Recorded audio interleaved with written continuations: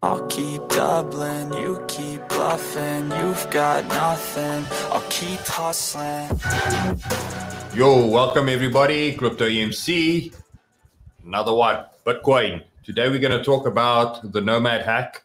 We've got special guest Damon from Charli3 here as well to actually explain the thing in his own words as well, answer a few questions, and maybe look at a few possibilities or discuss a few potential possibilities. We're going to try and see if we can throw him under the bus.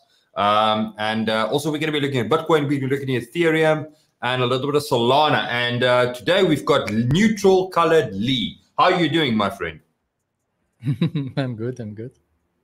Okay, well, let's bring in Damon because it's in the middle of the night for them.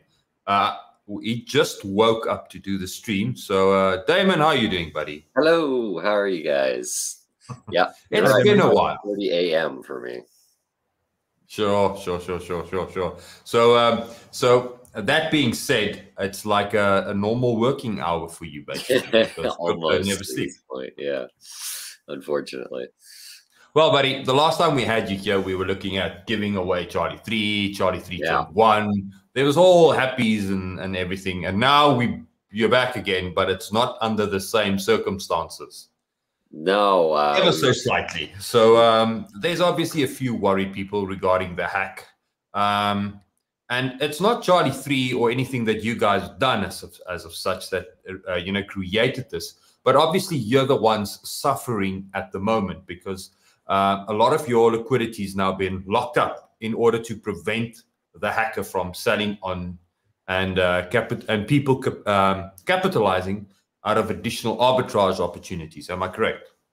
So none of our liquidity's locked up. Actually, it's kind of out there. But what's happened is that now we've had to basically stop this bridging capability from people to go from the ERC20 to the Cardano native token version, CNT. So that's kind of the problem. We've had to come up with new versions of that, and which we can go into details on whenever you want.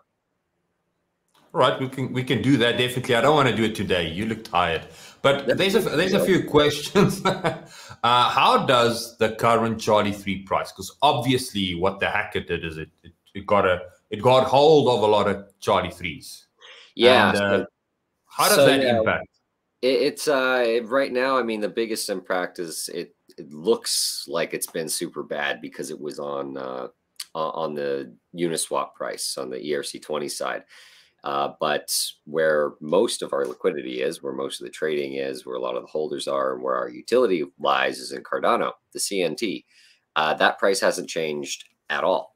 Nothing. None of that was affected. But the only thing that's being tracked on CMC or CoinGecko is that Uniswap price. So it looks horrendous. And those tokens were all prior to this point, they were meant to be permanently locked up. So when people were migrating their tokens in this bridge, they would input their ERC20 tokens and get paid out the equivalent in Cardano native token.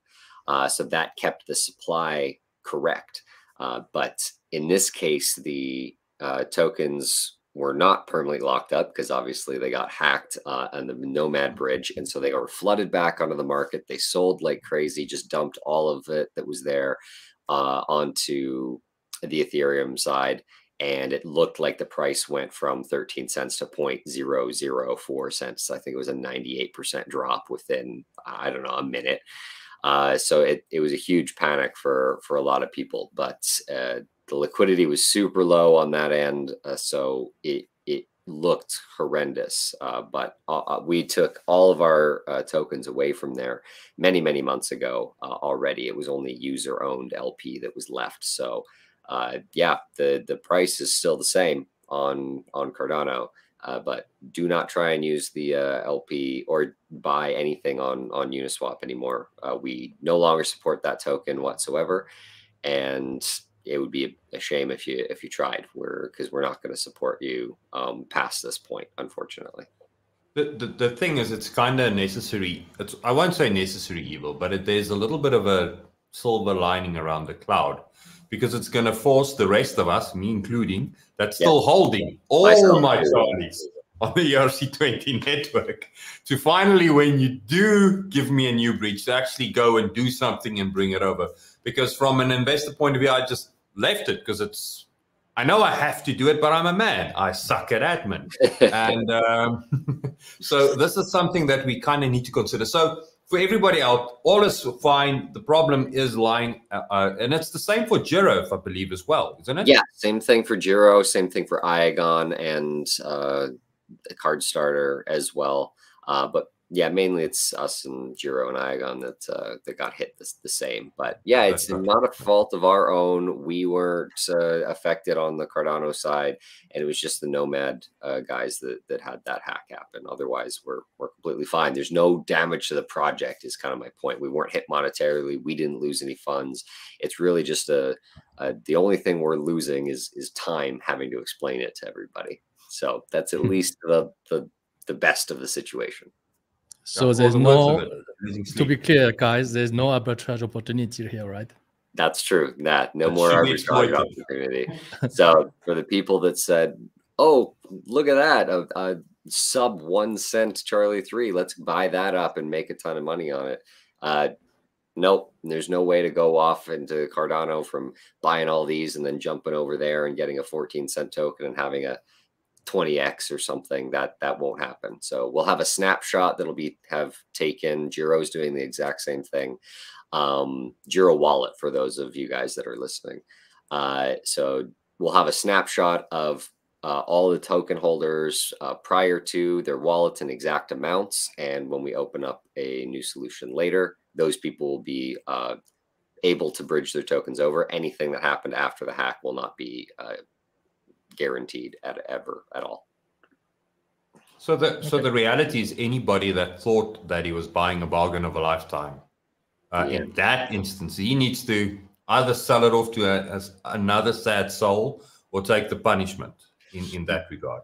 Yeah, it's no way that you can actually, there's no one solution that solves it for everybody, I would imagine. No, this was the lesser of three choices. Basically, it was either don't let anybody ever bridge over anymore and just shut it all down, which isn't fair, or do all of it, right? Honor all of the ERC20s, which is also not fair, because now all of these new ones got dumped onto the market that were supposed to be out of supply. So that would completely change our max supply and devalue the token for forever. And that's not fair, especially to people like you who are early investors. So the best option was just take it for where the hack it was, and then just go, that's it. There's always going to be angry people, but we think that this was the best solution for the community and the projects and everything. So time frame, do you guys have a realistic time horizon estimate for when we will have a bridge? Yeah, we wish we could do that. I mean, obviously this just happened yesterday. It's been pretty whirlwind. It's hard to come up with a solution that fast. I mean, these bridges took many months prior to. Some people say, oh, go use the Singularity Net bridge. That one's open, but Singularity won't let other people use that bridge because of legal liability reasons for taking on other people's tokens. So for us, it'll be a manual situation where people probably just input their wallets and. Okay. So the internet is dropping off again.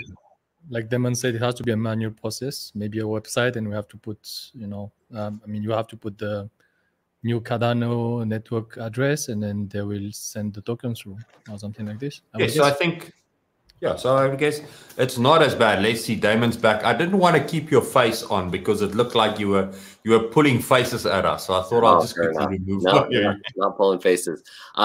The question was about timeline of having a bridge. We're really, really focused on the product right now. The Vasil hard fork for Cardano, which really enables DeFi and enables us to come up, is right around the corner.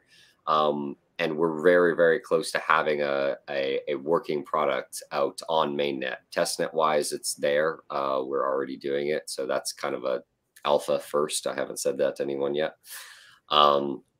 So So that's the huge focus, because Cardano DeFi and is really reliant on us going live as an oracle for them to focus. So we're really focused on that, and then we'll deal with the bridge later.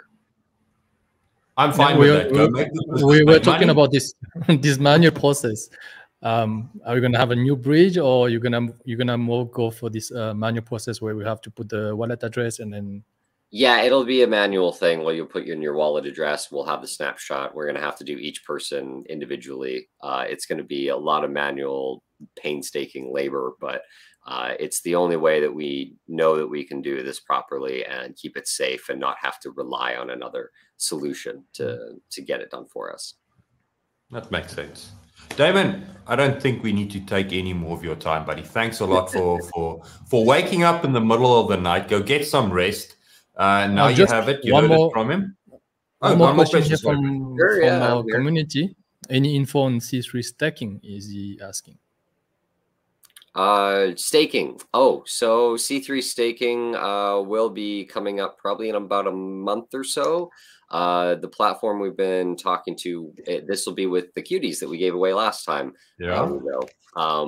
That will be with a platform called Mutant DAO.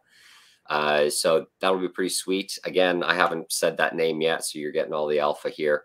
And the other thing we've been talking about in our community since last time is actually using those cuties as well for delegation staking to the node operators. So once we get up and running and the systems are all good, we'll have delegation staking. So the regular person like yourself can stake some of your C3, a limited amount, to the node operators and get the rewards from the nodes.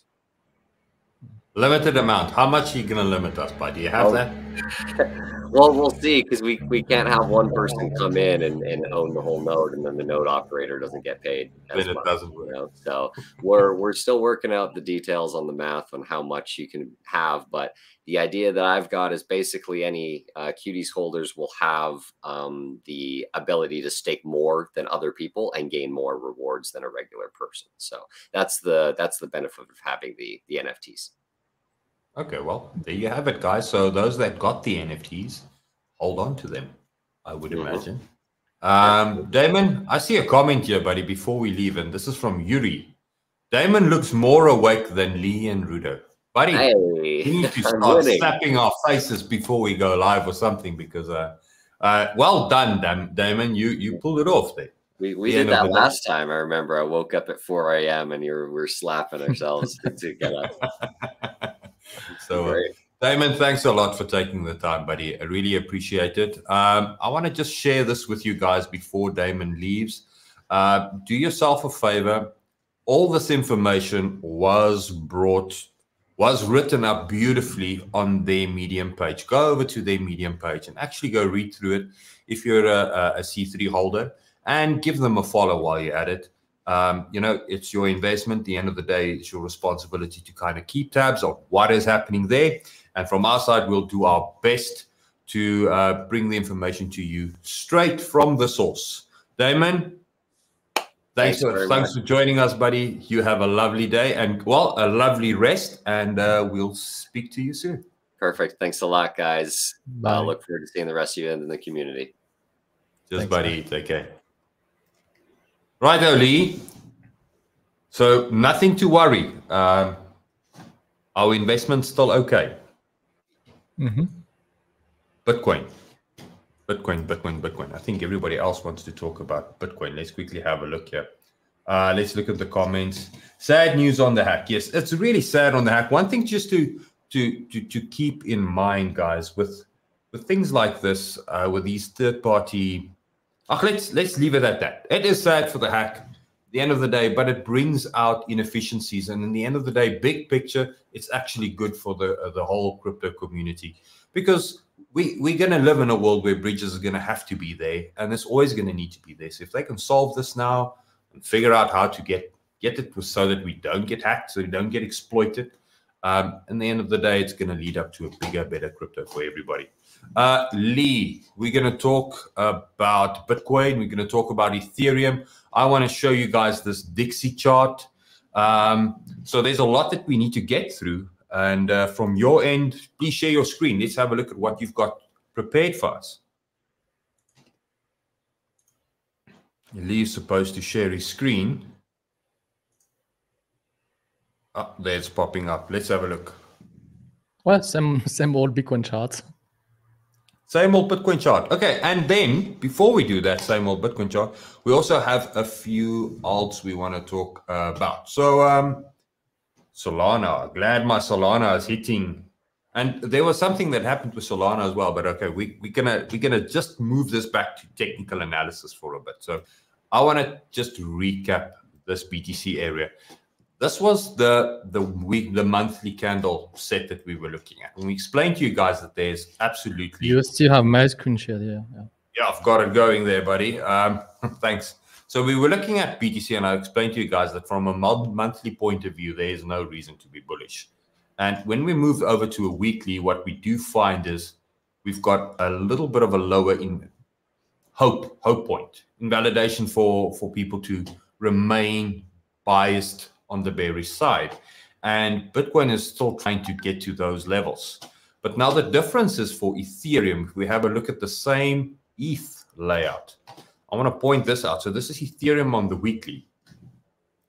There's absolutely nothing pointing to a higher high or anything. So for Ethereum, we kind of need to either have the relief rally now, where price goes somewhere in order for us to move into this long lateral consolidation, or we need to go make a lower low so that that line, like we did with Bitcoin from the monthly, can move down to this area over here. And then this brings the question, Lee, how are you feeling about Bitcoin at the moment? Do you think we're going to go and try and get that 28K? Difficult. I mean, Bitcoin has not moved much since last week, or beginning of the week at least. So, like I said, I mean, for me, nothing has changed since yesterday. The 30th June high, it's really important. It kind of marked like a pivot point. Buyers are still trying to make another higher high above that high. I have to wait and see, you know, if they manage to go up today, tomorrow, because I feel like the longer they spend time in this kind of area here, they're gonna lose some momentum at the end of the day. Especially if you look at this 1 hour chart. Okay, this chart looks nice. We have, you know, we're trying to make a higher high here. We just went a few dollars above that, higher lows. But what worries me is like if we trend like this with small momentum up in terms of price action, RSI is gonna just shoot up much faster than the price. So we're gonna have like more bearish divergence printing out, hidden bearish divergence on RSI faster than the price. And that, you know, when something like this happen, then the sellers and the bears would take the opportunity to use those hidden bearish divergence and try to push the price down again.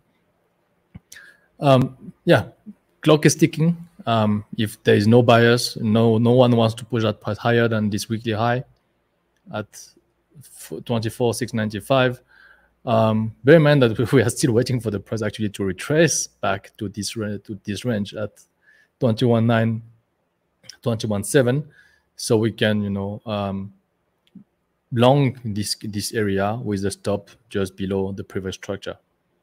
So at the moment today, the structure is looking nice. If we can hold the previous daily low, and we have opportunity to go higher, but you know, all depend. I mean, the crucial moment will be around 23.6 area, I guess, 23.6, 23.7. If you can pass that area, then we have hope to see another higher high going above 24.7. If we can't pass 23.7, 23.6, that would be a nice area to lock a short as well. If you are a seller, if you are bearish, that would be another area to, you know, to launch maybe, yeah. I actually have, the market to short it. I have something of similar for ETH marked up for short. But before we go into this, Lee, it's time that we pull down our pants again. It's a week later and show you what we've got. So we constantly ask you guys to support the channel, sign up with our link. You know, go over to the Discord. You know, this is the link for the Discord, and the argument is that you know, join the premium group, come trade with us. And And that's all good and dandy, but any good trader and any trader worth its salt will always share and show his P&L. Now, although we were a team, it was really hard to just each and every one open their respective trading accounts because the results will differ.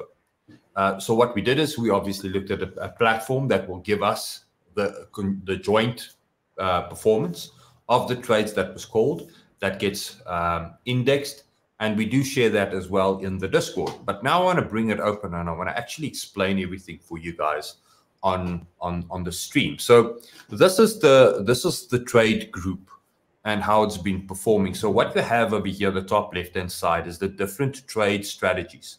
So I've got Strat 11, which is an aggressive scalping strategy, then Strat 2, which is a more conservative day-to-day scalp strategy, and Strat 2B, which has got a different take profit strategy to Strat 2A.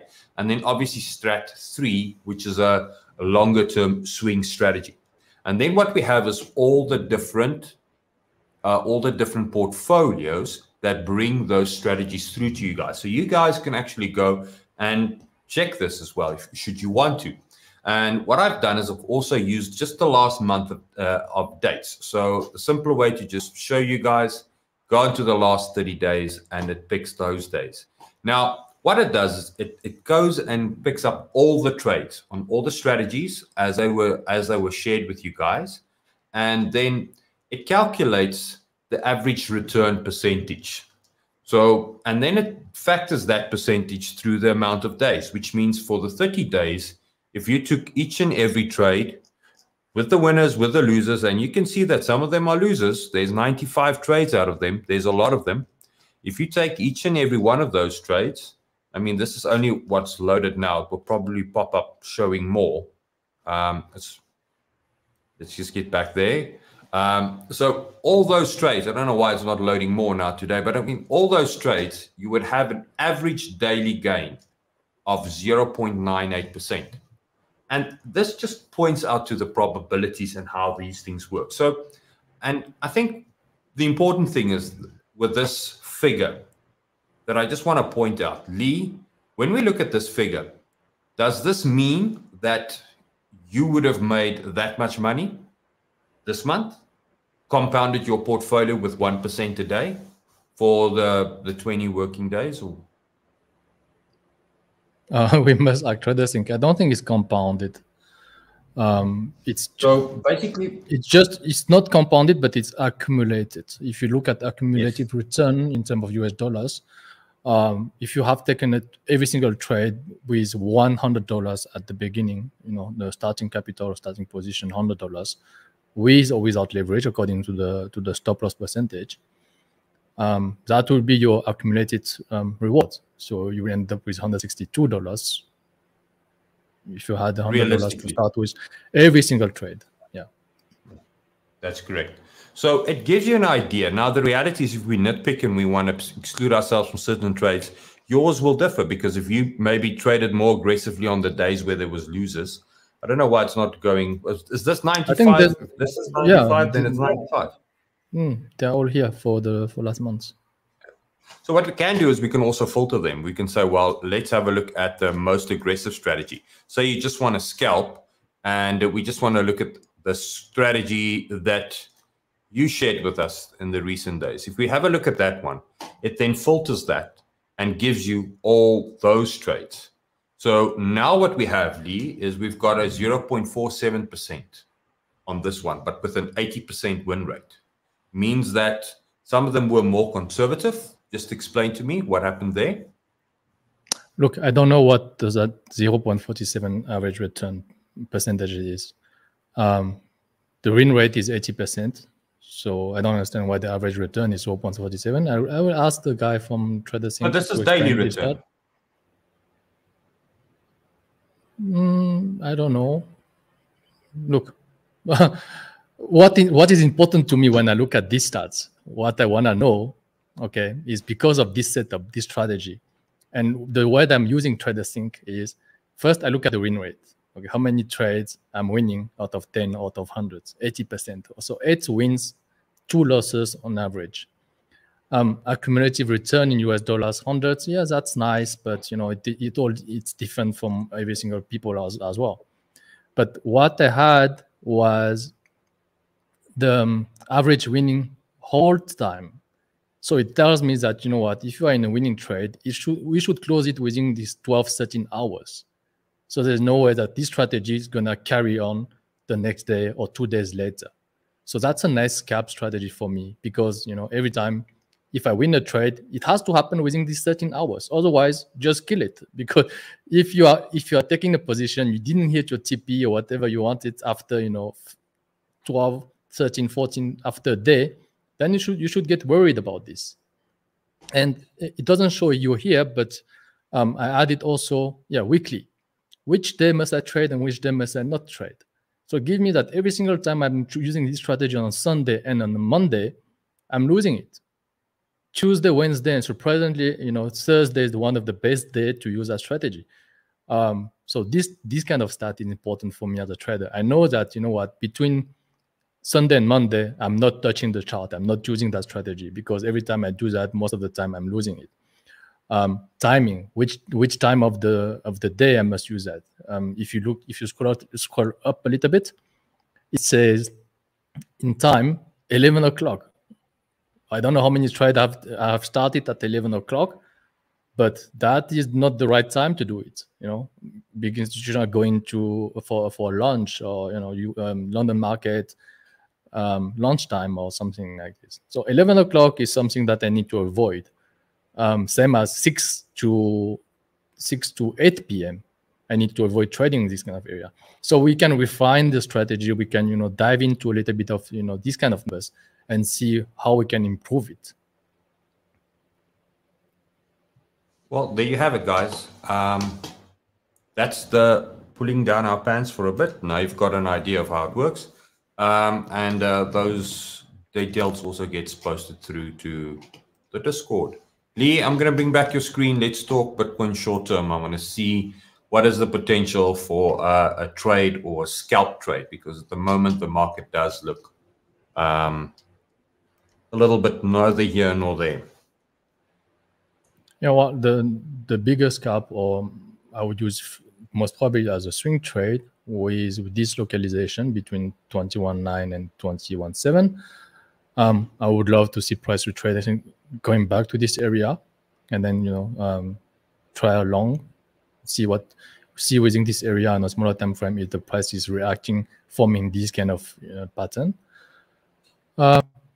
If the price goes up, which I believe they still have some legs to go to the upside, I think that this area here at 23,700 and 23,600, there is a nice gap here where price might hit resistance, and that will be the area for me if you wanna, you know, try to short the market, try to short Bitcoin. That will be this area. So that will be exactly, not exactly, more or less the move that I wanna see going back down like this, and then maybe from there try to make a higher high on a later stage. Well, if it's gonna happen exactly like this, you know, I don't know. But if I have to trade, I will definitely wait for this kind of price action, obviously with stop losses. So if I'm shorting this, I'm gonna put my stop loss at the previous weekly high, and if I'm longing this, I'm gonna put a stop loss here. So short term, this is what I'm expecting.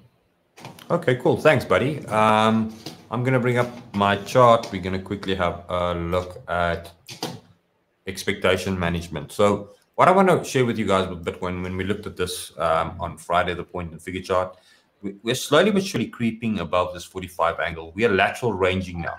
So you can remember when we were here and we looked at this chart the last time around, you can see how these little bubbles and crosses, or dots and crosses, they change due to the volatility.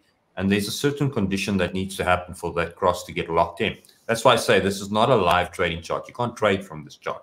But what it's showing us now is that demand is kicking in, and we are slowly but surely breaking the bearish trend. That's why we still get to want to go long. Doesn't mean that we can't have another shakeup, but it's definitely pointing to the possibility. Now, one thing I want to share with you guys is when we looked at Bitcoin a while back, I explained to you guys that these supply and demand levels that we've drawn out is going to be the pivotal point where we're going to have support, resistance in an angular way. That's how the trend is going to move. It's kind of like the DNA of the market. And we had these levels as possible targets if we start stepping up. Now, this was the one that we looked originally. Now, it's the same chart, just depends on which lines you move them towards. You can use them around pivots. You can create your own narrative in that regard. But what it's doing is, at this stage, when we looked at this target, we looked at about a 28K. So the argument is move up to 28K and then maybe whatever we would want it to be. Looking at this now, I'm feeling to the situation that the trades that I'm going to be taking is going to be limited TPs towards these levels over here. I'm going to be looking at this chart and I'm going to be considering TPing on these levels, not trying to get there anymore, because you can clearly see that we have lost momentum. We are fighting, but we have lost momentum. So that's just going to be my game plan. So I'm going to be more aggressive, taking profit around these levels and leave less of my position to run to try and see if we can get higher points. Because as time shifts up, the possibility of us breaking this line is so high, or the probability is so low that we'll break that line when we get there. And the target is moving down. It means that I have the ability to actually say, well, let's be more conservative, take the gains that's there. And then if we do, we can always come back and test like we did this. There's always a test within these waves. And then I can probably buy back and see if I can trade up to the rest of it. One thing that I just want to bring a quick update to Rune. This was the Rune setup we explained to you guys. I'm really bullish on this one because of the momentum, smaller time frame. Has not triggered just yet. I would still want to wait for that trigger, but just take note of this one because I think that there's still going to be a lot happening there. Now, here's the Solana one. I just want to have a look at this. Now, Solana had a little bit of a mishap, and sometimes that's the excuse. That's what we need to get price back down. So Solana finally went into this area, and this was the pivotal point where I would want it to grab it. Now, you know, time is always never on our side, but I just want to bring this out to you guys.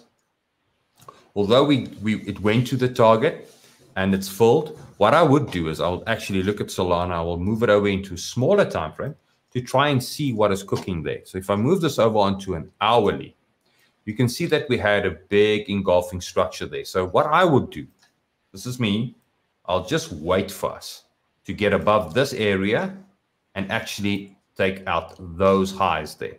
If we can do that, wherever we bounce and fall, which would probably be back at the 39 cents area, would be the area where I'm going to want to try and take Solana and trade it to the upside. So for now, this is really good. We are respecting these demand levels beautifully. But on the 1 hour, that's going to be the play that I'm going to have to wait for. I'm just going to give it a little bit of room, let it go up, and then come back down and then grab it from that point. Knowing that on the bigger time frame, I've got a lot that's against me. I don't need to be in a hurry with this one. Lee, do you have anything on Solana? You've got a daily setup that's playing out, isn't it? Yeah. Well, the Bitcoin chart that I want to see Bitcoin price action acting that way and this way is also never, the only thing I'm looking when I'm taking a decision to enter a trade. So based on the same setup that you've seen now on Traders Think, 80% success rate, there's a lot of conditions that needs to happen at the same time so we can decide on that.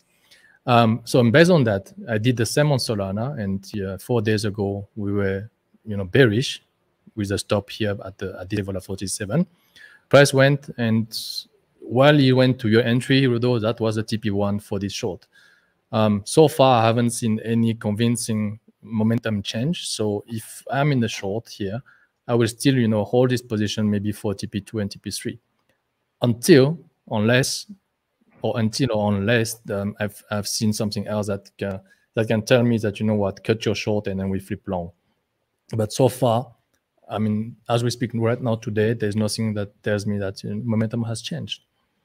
So still holding on a short. That if you have even sold Solana here and then even bought it back at your entry, that will be already a 10% farming. So I'm really counting on that one to capitalize on those alts like Solana, Rune on the daily chart for the next run. Imagine if you can sell not at the top, but more or less where those momentum change happen, then we could actually farm a lot of coin for the next run. That's true. You can get a lot of coins that way. And that's the important thing. That's what the relief rally does, actually. It allows you, say this is as good as it gets for now. But the idea is you need to take anything you're drowning in, or you're under, you need to start utilizing. Sell some of it. You don't need to sell all of it if that's the goal. But then at some stage, a low from a big decline like we had here, any low from a big decline like this will get tested. The probability of this being a V reversal and we're back on bull market is so low that it's almost not worth it's not worth taking the risk on. So the more sensible point is to say that use this because you can double your holdings. Although you're still down on dollar, but if you've got double the amount of coins, it means if this was the level that you were at break even, if you double your coins, you actually halve the price. 43 turns to 20, 43, 21 and a half. Doesn't make sense that much because, but no, 43. Between 43 and 20, your average will be 30. Yeah.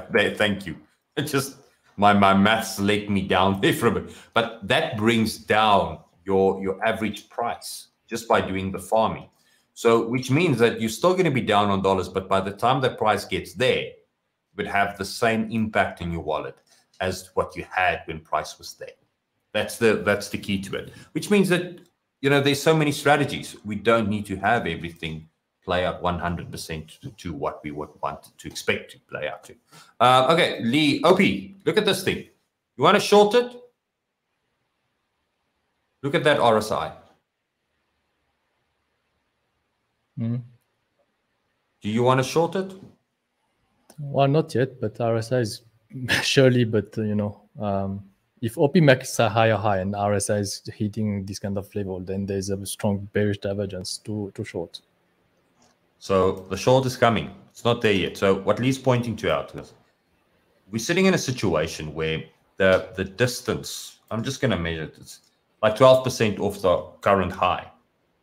We're sitting in a situation where that is the case. But the RSI sitting at 60% needs to go above 90 to even just try and make a higher high to delete the strong bearish divergence that will occur if we make a higher high.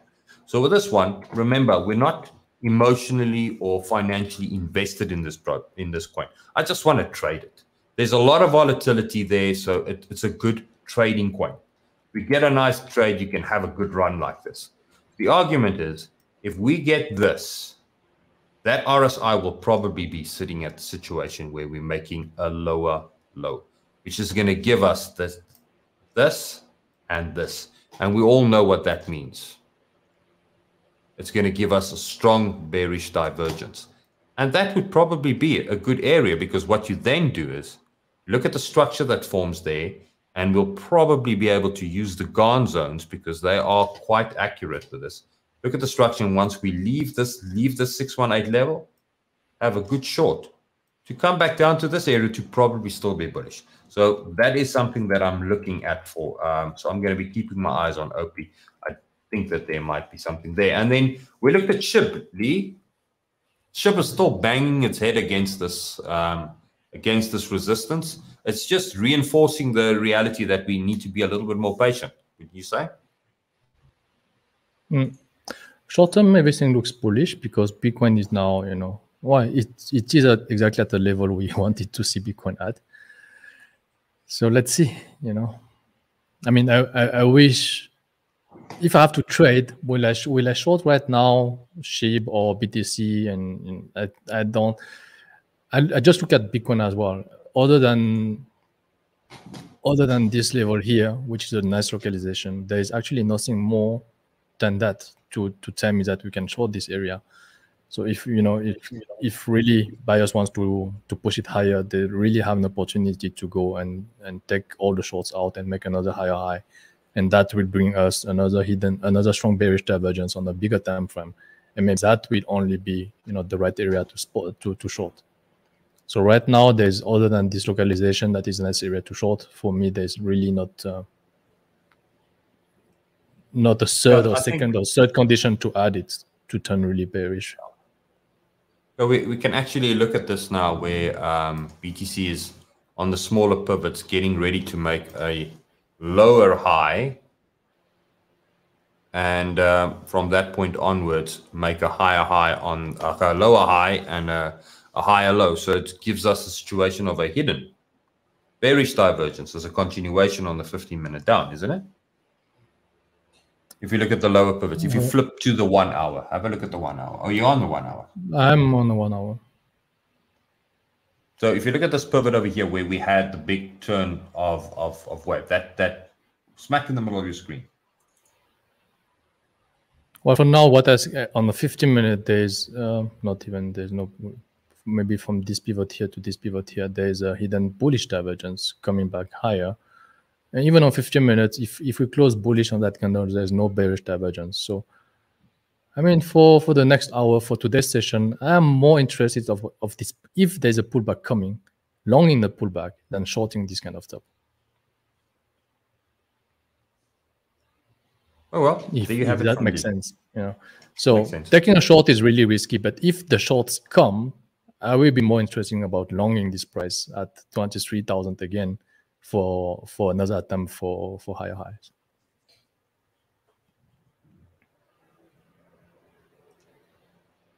Right, guys, that's all that I have to say.